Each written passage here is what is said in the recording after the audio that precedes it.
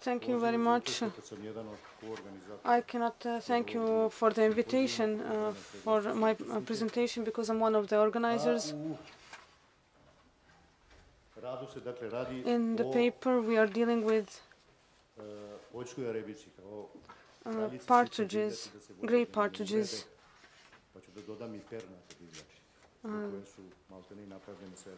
Featherbirds. I will add also featherbirds, wild bird game, which is successfully surviving regardless of the problems that it's facing. The population of gray partridges during the annual life cycles go through critical periods. We showed the spring-summer period, the autumn period, and the winter period. In the first spring-summer period, the main factors are the main factors which affect on the reduction of the population are the predation of nests and adult females. This is great pressure on this population, from feathered predators to different other predators, hedgehogs. Then the mowing and reaping with agricultural machinery. Because the mowing is done nearing the end of the incubation of eggs. And finally, the mortality of the young birds while they are still very young, the bad climatic conditions, and the use of pesticides and herbicides. So climatic conditions and the use of chemical substances cause the lack of food for the gray partridges. In the first weeks of life. The other critical period is the autumn period. After the plenty of food that they had during the spring and summer, when they have places to hide and where they have enough food, because of the crops and other cultural, everything is reaped, and then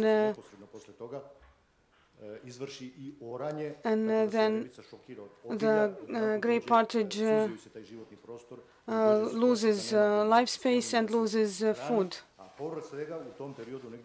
In addition to all that, the hunting season starts in that period. And after these factors, we then come to the hunting, so a great mortality in the gray partridge population. Feeding and reproduction and hiding of gray partridges is on the land, and during the winter period, which is the most critical period of our life cycle, when the losses are the greatest. There are a lot of consequences on the whole population. The main factor of mortality is the lack of food and lack of shelter. This type of bird can endure extreme low temperatures. And even if the snow is not that deep, if it is not lasting too long, the reproductive potential of the gray partridge is defined by the genotype of the population. Determining the real mortality of gray partridges, we can determine whether the population is growing or declining from generation to generation. Therefore, we tried to determine the winter mortalities in the population of gray partridges, determining the losses. But In hunting, we use the term winter losses from the beginning of the hunting season, so we include the losses which occur during the autumn period, which are the result of the shrinking of the habitat, the lack of shelter and lack of food. I tried to deduce what are the actual winter losses which occur during the winter and not during from the beginning of the hunting season until the next reproduction period.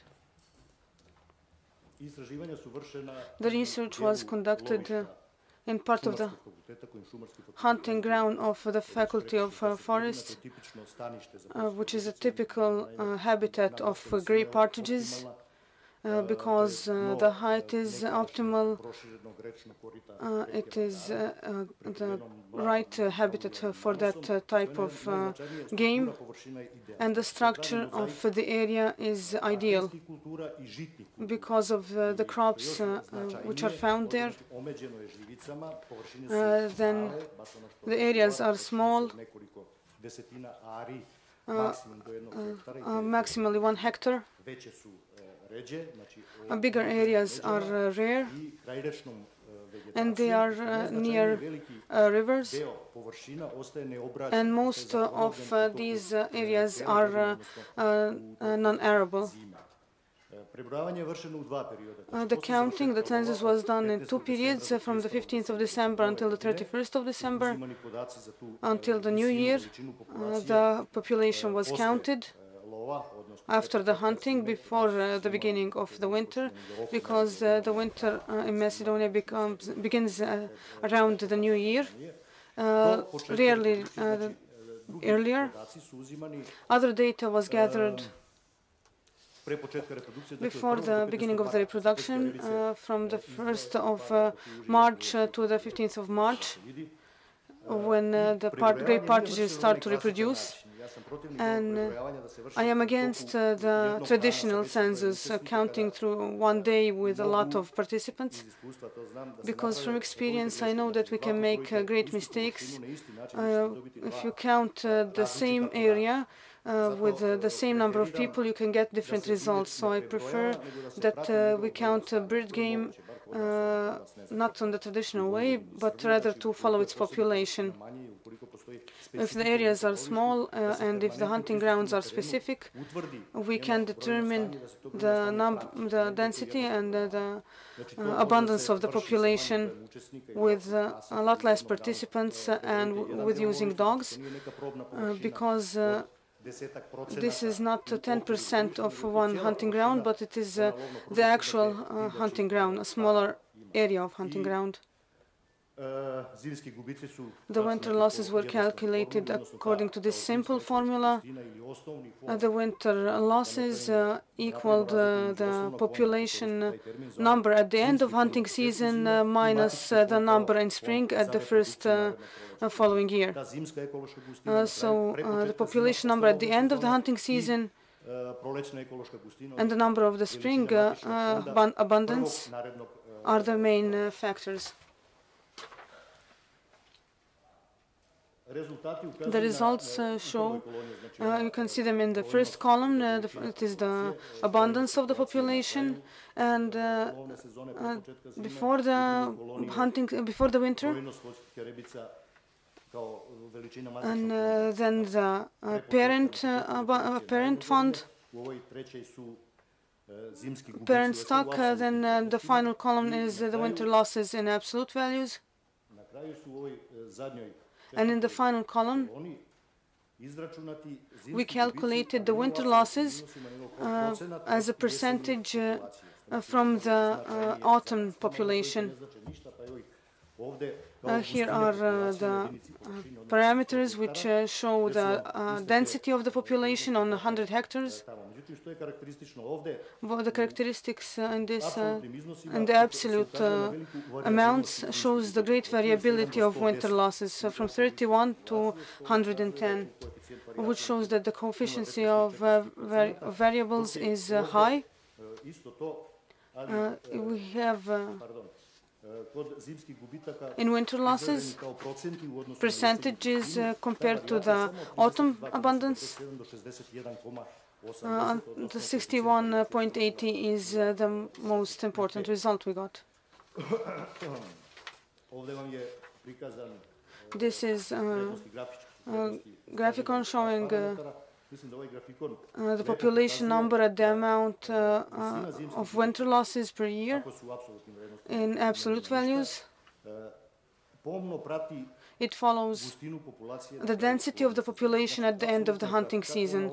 Absolutely following it as it is declining, we can see the decline in the chart because the high coefficient of correlation between these two parameters. I believe that this chart shows the values of winter losses, but we need to be careful because it has two ordinates. We have the abundance, and on the right hand we have the winter losses in percentages compared to the abundance. So the vertical parts of the chart show the winter losses, and the percentages are given in the right hand at the beginning of winter. The amount of losses in the last column is above of the histogram because we read this chart from two different sides. I think that the most significant thing is that from the beginning of the research, 2007 and 2008, the abundance was very high, and 2013 to 2012 and 2013 it was much less. The winter losses equaled 43.1 in both cases, which is the average through the whole period of the research. I think the average was 46.7. So I can conclude from that, and I can assume that the percentage of the winter losses for each hunting ground, for those who manage the hunting ground or area inside the hunting ground, there are specific characteristics which we need to know concerning grey partages, the ecological factors of the habitat, especially concerning the winter period, the shelter, and also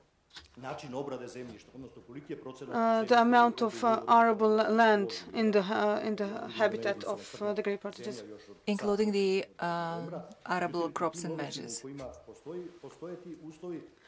So there are certain conditions which allow us to determine that the amount of losses, the average, is around 50%. So through the correction of the hunting, before the beginning of the hunting season, we can determine the stock of the quota which we can hunt, so we can either increase or reduce the population to the numbers, to the abundance that we know that will give us enough population, enough density of population after the winter losses, so it can keep to reproducing and can be maximally used.